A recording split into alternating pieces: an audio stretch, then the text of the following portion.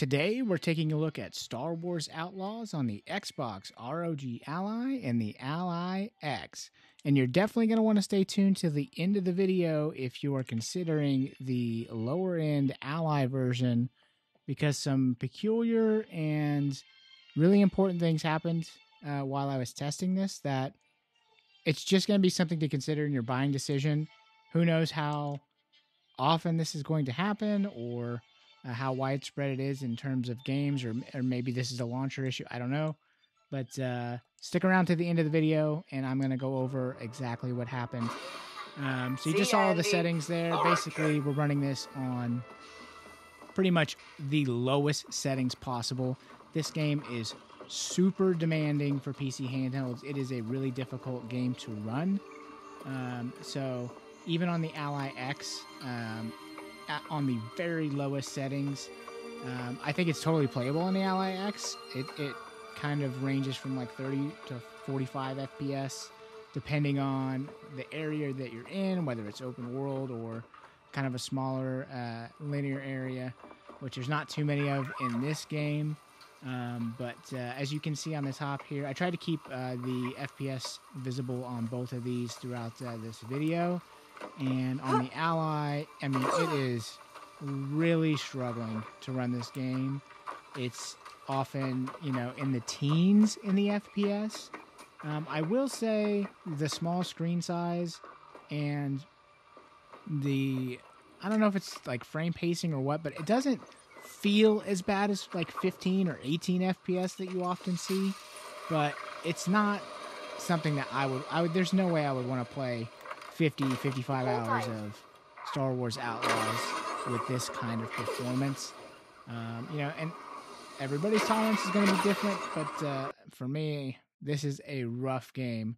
If you're considering the lower end $599 model, the ROG Xbox Ally version, if you're picking up the black $999 ROG Xbox Ally X, I think Star Wars Outlaws is a game that is totally playable, and just understand that your FPS is going to kind of vary quite a bit, but I think for the most part you're going to be able to stay above 30 FPS. So we're just going into a couple of different areas here. This is an open world area here on Tatooine, and I'm just like, I really wanted to kind of speed through the environment just to see if it bogs down or if it slows down as it's like trying to load the environment as you're zooming across it. And yeah, the ROG Ally on the top here just really struggles with the frame rate. You can just see it kind of chugging, especially like if you look at the bottom of the screen, like underneath the bike there. You can really kind of see just how bad the frame rate is. On the Ally X, I think it's, again, totally fine. It's you're not gonna get high FPS out of this game. Like if you're somebody who's like, I'm only gonna play 60 FPS and above, you can pretty much forget that now. There may be some ways to do that, like through frame generation. You might be able to get up near 60, but we all know frame generation is really just about smoothing out your image. It's not going to give you any better input latency, because you're not actually gaining real frames. It's just kind of fake frames inserted. So it does. I don't hate frame generation, but you just have to know what you're getting. You're getting a smoother image. You're not getting a more responsive game. So we're coming up toward the end of this open world area. Again, just like in the Hogwarts Legacy video, a couple times throughout this video, I'm going to stop the footage from one of these devices to just sort of catch up. I try to sync them up as much as possible, but I just ran into a lot of issues with these games and trying to jump back and forth between the devices. The Ubisoft launcher that has to like open the game, it's just a nightmare. It's like, even though I totally logged off and powered off one of them and then opened up the other one, it still was like not recognizing that I was signed into it. Like, I wouldn't sign into it. It was just really a total pain in the butt.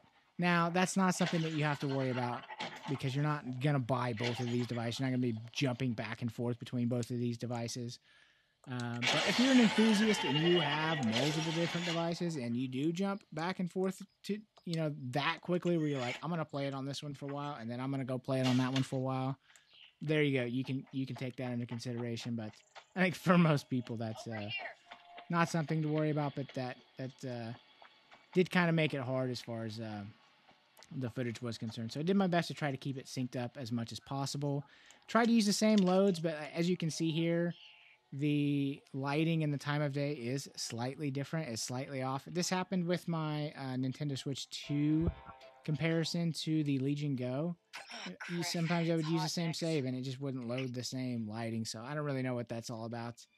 That's just a game issue, I would say.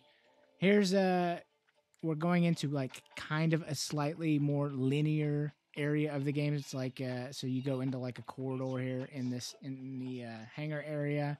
So you will see the FPS kind of does jump up a little bit, and the Ally sometimes did get close to the 30 FPS mark.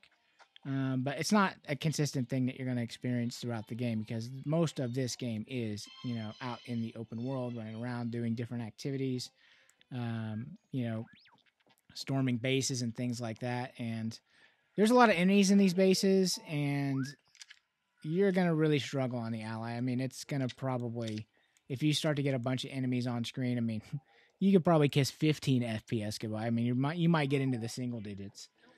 I didn't do too much of that, or actually, I didn't do any of that for the video. I probably should have.